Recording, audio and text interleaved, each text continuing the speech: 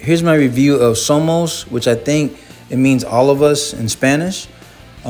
So here you got a small town in Mexico, which the cartel slowly moves in there and slowly starts taking over the town.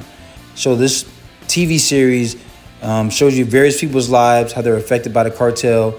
It is in Spanish when they showed the Mexican side, and then they show the DEA in English. The Spanish actors seem a lot better than what the U.S. actors were in English. So this is a good series. I liked it for you. It doesn't have a lot of shooting scenes because the cartel owns the city, but you do see people who do get killed.